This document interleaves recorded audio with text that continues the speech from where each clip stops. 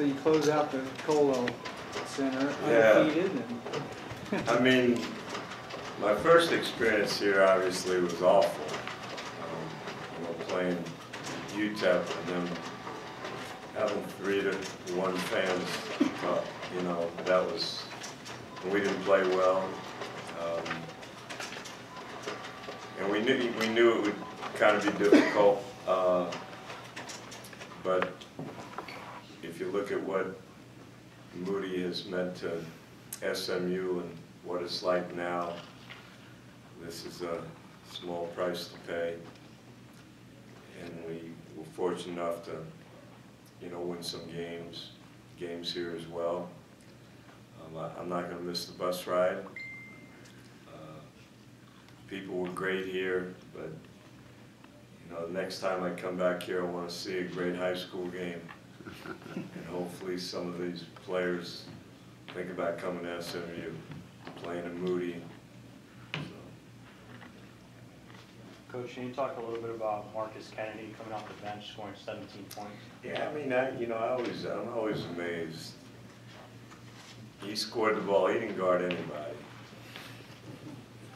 Now, he had a better line than some of Barry's guys, but no, he rebounded and can score inside, got us some big hoops. I've never been in a game. I think we missed 12 out of 13 free throws at one time.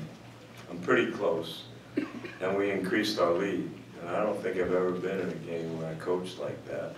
That's happened. So, we did a good job of defending, and especially second half. Second half, we did a great job of rebounding the ball. First half, they got 10 offensive rebounds. I think they out-rebounded us by 7, and then we ended up out-rebounding them by 10. So, Marcus was a big part of that. how much, it seemed like you guys were, hadn't played in 2 weeks, but you hadn't.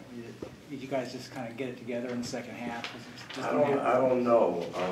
The last time we had a break like this, this was a little longer than normal because we had the cancellation with Hofstra, but I remember the 10 days of testing last year before we went to Rhode Island. We didn't get anything done, and it really showed. The difference in that game, we hung in for 30 minutes. I think it was 44-41, something like that, and then just ran out of gas. I was really worried about this. One, I watched them play TCU and a number of other games, and Dan's a great coach, and the way they control the clock, I was a little bit nervous, and they came out, made some shots early, and then their energy was much greater than ours.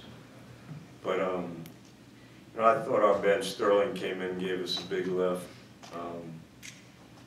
We had some real positive play, so we're fortunate to win, and we'll get a real practice tomorrow. We hadn't had the whole team together, so we'll get a real practice tomorrow, and then we got a bear of a game, going to Laramie, because this team's well coached. Well, Wyoming at home, they do a great job.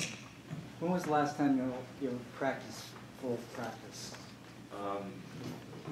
Probably about 10, 12 days ago.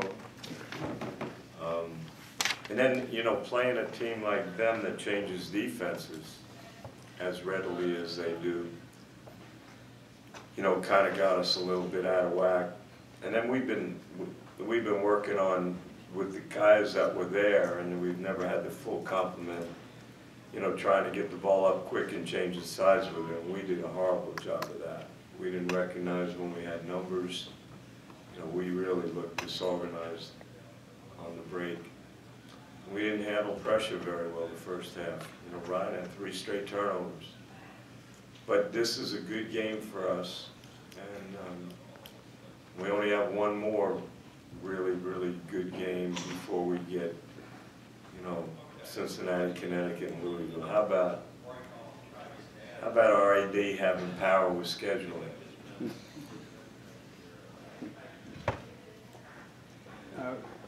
Keith Frazier, is he okay? And you got somebody else in the, He's had some problems with his ankles. He's had a number of mild sprains. He missed the Arkansas game. I saw him walking after. He said it was okay, so we'll see.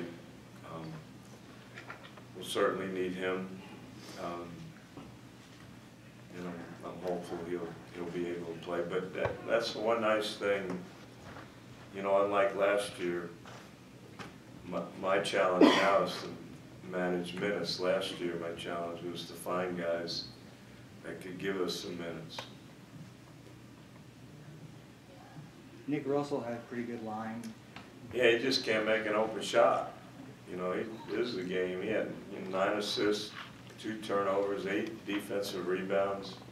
You know, he did a great job. And he had all good looks.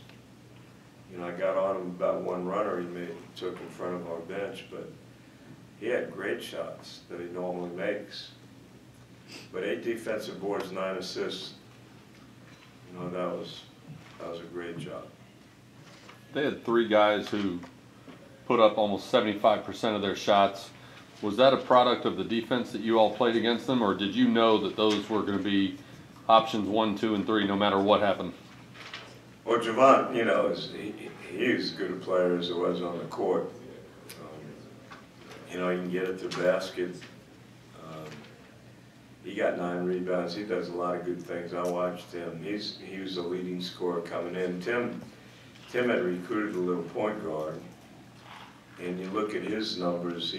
He's probably 5 to 1 in assists to turnovers, and he made some shots early. Second half, we did a much better job. I think he made an out-of-bounds jumper, and that was all the second half. But that's, you know, that's the way they play. They screen more than, Tim mentioned it to me on the bench. They set more screens than all our previous 9 or 10. Well, Virginia screened. But other than that, nobody screened like them. And it was tough. But they're going to be all right. He's, you know, I saw him coach at Akron, and you know, he'll do all right. He'll win some games. You had a 6-point lead at halftime, and then you outscore them by 20 in the second half. What was the focus of your message at halftime to your team? Well, we didn't. We got out hustled.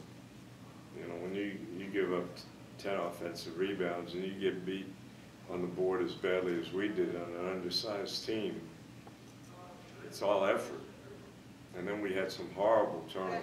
You know, we have numbers on a press and charge, and then, you know, we turned the ball over 2 consecutive times right after that. And every turnover we seem to have, you know, they turned into a basket. And you can't really guard in that situation. The second half, you know, we took good care of the ball, limited them 1 shot, and for the most part, made them shoot outside shots. And that got us a win. And I thought Sterling was great. You know, I thought Sterling's energy coming off the bench was huge, and Marcus, you know, got aggressive inside, and that was, you know, that's what he really does. He's hard to guard when he gets it down that deep.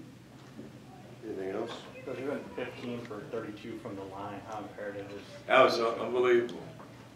I'm not the FIFA coach.